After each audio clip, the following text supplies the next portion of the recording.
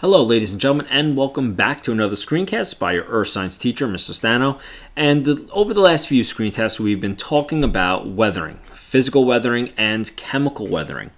We're going to continue talking about chemical weathering, but working into pollution. Pollution basically will, when we have nitrogen compounds or sulfur compounds in our atmosphere, they react with the water droplets to produce acid rain. If we look at a pH scale, anything from 0 to 7 is going to be considered acidic. Anything from 7 to 14 is basic. So acid rain is actually within the acidic side and usually or generally lower than about 5, 5.5, moving downwards to here.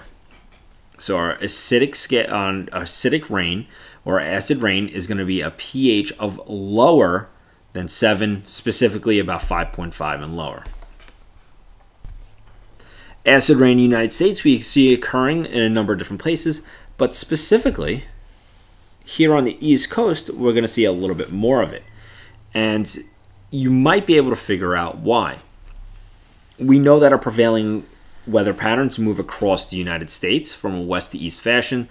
So basically, any of the materials or pollution that occurs over to here is going to be drawn over and fall over here. The same with there's a huge amount of industrialization over here, and once again, that will help form more acid rain in this region. So the East Coast, specifically the Northeast, kind of feels the brunt of this.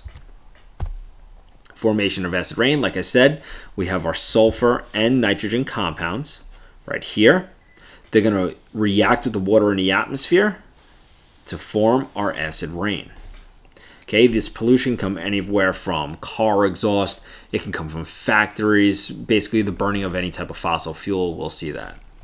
For what we see is it forming over here, and then those prevailing winds bring it over to the other side or moving it to a different area.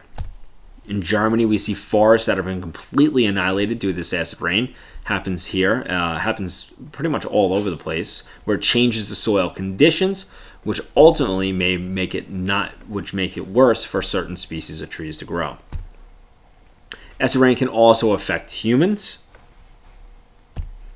Okay, and that's about it. We'll move on to the climatic effects of weathering next. I hope you enjoyed this screencast. Take care.